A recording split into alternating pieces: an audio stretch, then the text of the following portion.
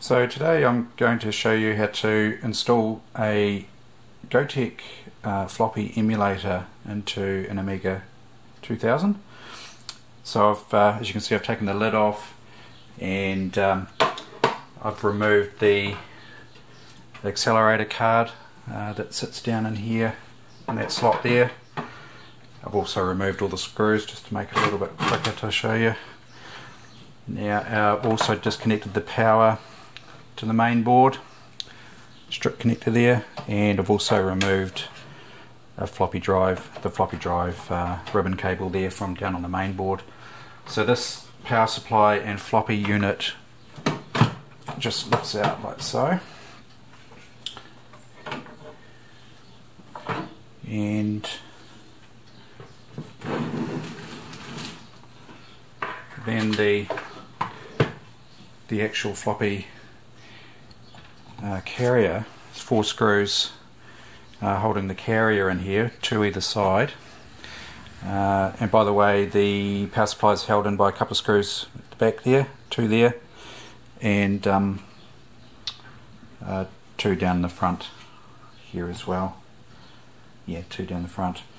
Okay, and then that whole, once you get these 4 screws out, that whole floppy drive carrier comes out. I've also disconnected the ribbon cable there, the back of the floppy, and that's the back of the floppy there. Now, I'm not sure how easy or how well that'll come out on the camera, but you can see a jumper,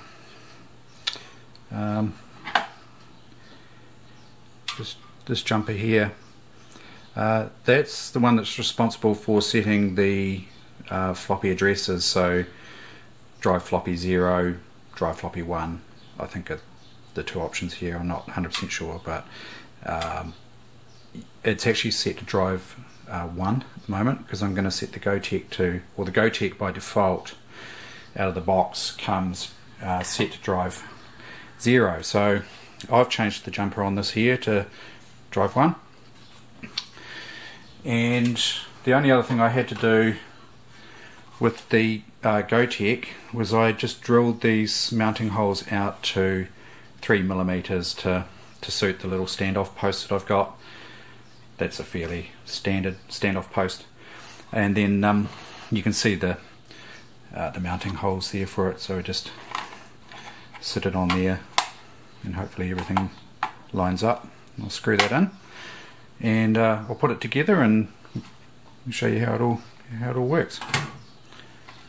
Righto, I've got the drive attached to the base carrier there, and so just a matter of sitting it back into the power supply chassis.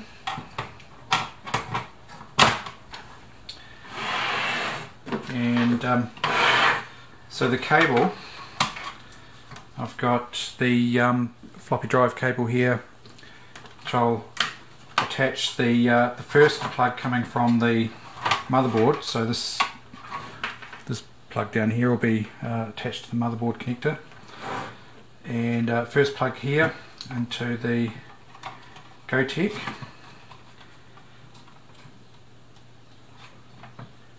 and then the second plug here, so that's the end plug onto the floppy drive.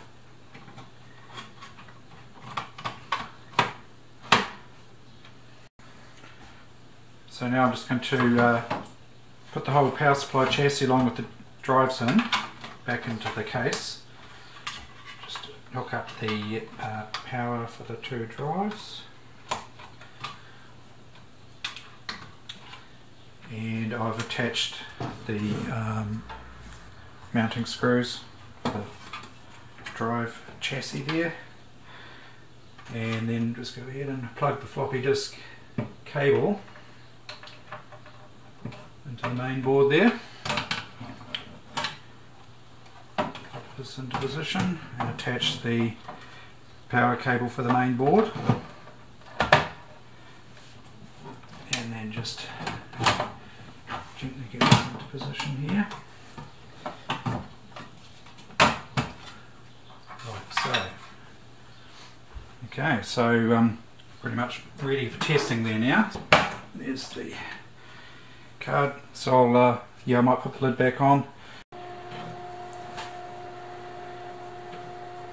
Right, I've got the drive installed and the case and everything on there, so a little bit of a gap between the front fascia and the Gotek there, just because the Gotek's a little bit shorter than the floppy disk drive, but I might make up a little piece of plastic there, but looks quite good in the beige, sort of matches the colour of the Amiga 2000, although the front cover on this one is discoloured quite a bit.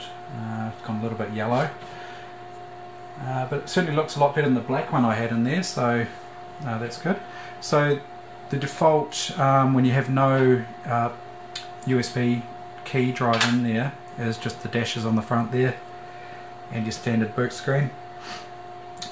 So you can just install the USB drive like so, and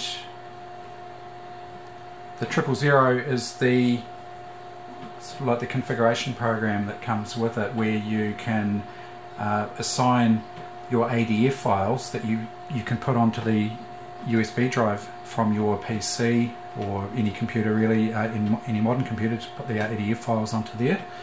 And then you can go to each of these slots. So say slot 1 is you might assign to I don't know, Stunt Car Racer ADF disk, and slot 2 for, you know, Civilization disk 1, slot 3 for Civ disk 2, disk 3, disk 4, you know, for Civilization, or any other ADF really. So you just use the arrow keys, up and down, cursor keys, to select these slots here. You can see mine are all empty there, I haven't got any ADFs in there at the moment. And if you use the right and left arrow keys, you can scroll up a page at a time, and you'll see that, you know, there's a lot of slots here, so, and it goes up to 999 slots, so yeah, that's a fair few ADFs. And left arrow key just to go back up again. So I'll put some ADF files onto the drive here, and then show you how to assign the slots and what we do from there. Okay, I've got the ADF, well, some ADF files on the USB key there. So now you can see we've got a folder on the USB key called ADF. That's just the folder that I created when I had it plugged into the computer. And I've put in a couple of subfolders there, just S and W. So S, I've put Stunt Car Racer in there, and W I've put Workbench 1.3 and the extras disc and the 2 wings discs. So if we wanted to assign the first slot in the selector to say Workbench 1.3, we just hit enter on the W there, and then down to workbench.adf, and it switches us straight into the selector. So I want to put that in slot 1, so just down arrow to slot 1 and hit enter. And then I want to put extras into the second disc, and so down to the second disc, and let's put wings disc 1 in slot 3 and wings disc 2 slot 4. I'm just going to go up to the double dots there to go up one folder, and then down to the S folder, and we've got the classic Stunt Car Racer there, and we'll put that in slot 5, and we go back up again, or you can go right to the root if you go to the top here. There we go. So once you've got your ADF selected there, you just go up to save and restart, and you'll see the numbers counted up to number 1. That's just the default disk it'll select, so that should be the Workbench disk. And there we go, it's loading Workbench 1.3. And once we're in there, it just works like a floppy disk drive. So you've got your down, up and down buttons here so what that does is it scrolls through that list that I was in before. So Workbench is in disk 1, the extras disk is in slot 2. So if we wanted to get to the extras disk, we head up to go into the to load the extras. So that's effectively the same as just putting in the extras disk, taking the Workbench disk out because we're coming off one, and then inserting the extras disk. So if I did that now, so we've got Workbench 1.3 there now. So effectively it's pulling Workbench 1.3 out and inserting the extras disk. And that should update there. There we go. Workbench 1.3 is not actually available. Obviously it's been ejected, but it's still showing there. If I double click the extras there. Here we go.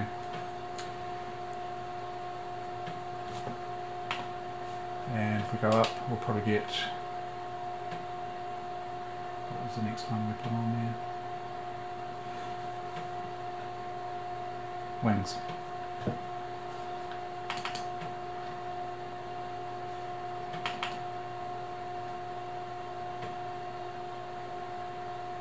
Okay, so now it's asking for Wings Disk 2, which I've got in slot 4, so just up again, just put 4 in, it should detect that we've done that. Click.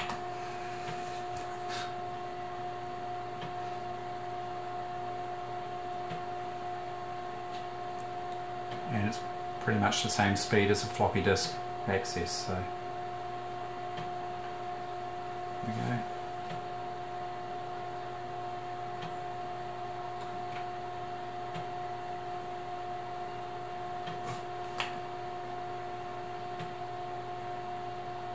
Ask for disk 1 again, so flick back. Nice and easy.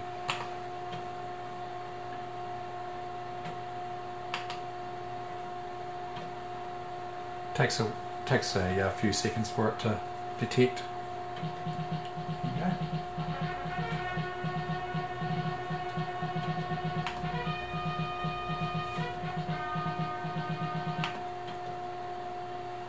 Okay, and stunt car racer, I think we had in 5.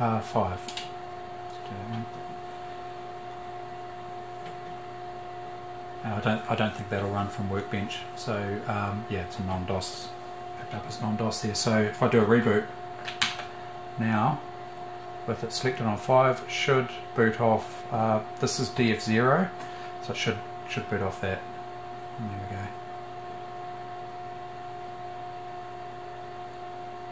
Okay.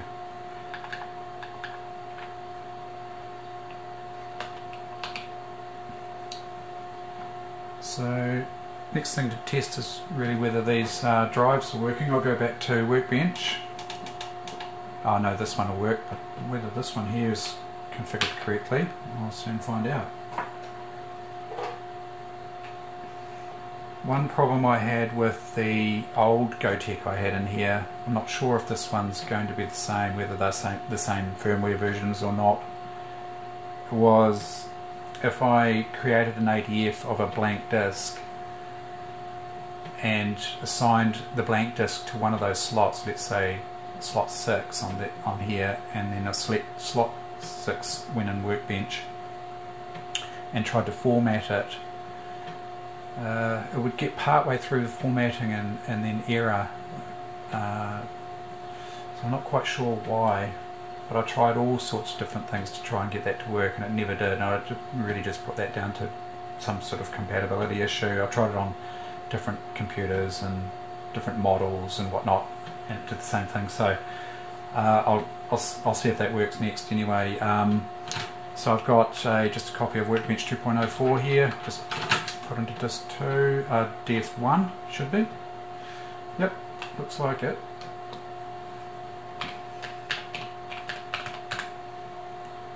So if I do a dir on DF1, accessing this disk here. Okay, great, and a dir on DF0, accessing this one. So that's working fine, and you should be able to DF2. Yep. So that seems to be working fine. So I'll put a blank ADF on the disk here, assign it to a slot, and we'll see whether that works. So to create or test whether I can format a slot as a blank disk, I'm going to just sacrifice one of these. I've got copies of these. I'll sacrifice this stunt car racer here. I can just recopy that onto my computer. I'll put that into slot 6.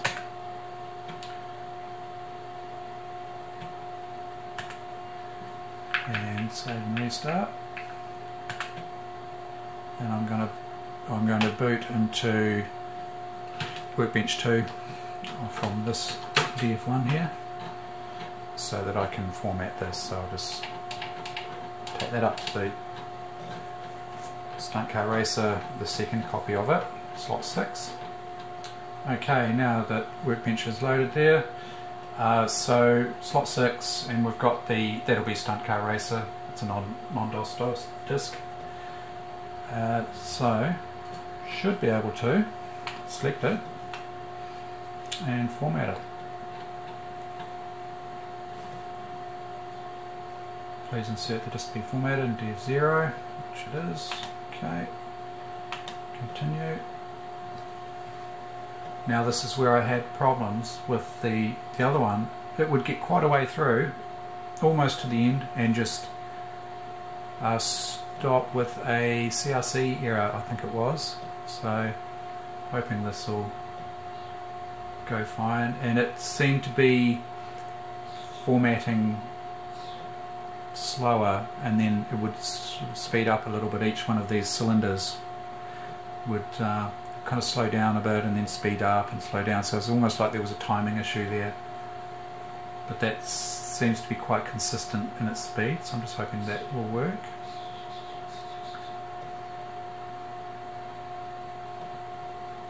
The reason I do this, create blanks on in extra slots, is then I can put a real floppy disk into here that I want to copy out to ADF. It's just a nice easy way. I'm sure there are other ways of doing it. There is an ADF conversion program for the computer as well, so I might do a video on that. But this is a nice easy way of converting floppies to ADFs. Looks like it's going to work.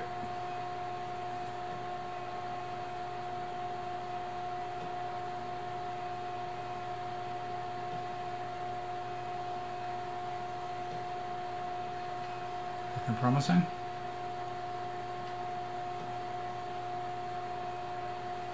Okay, great. So there we have an empty disk. So if we go back to 5, probably, what have we got there?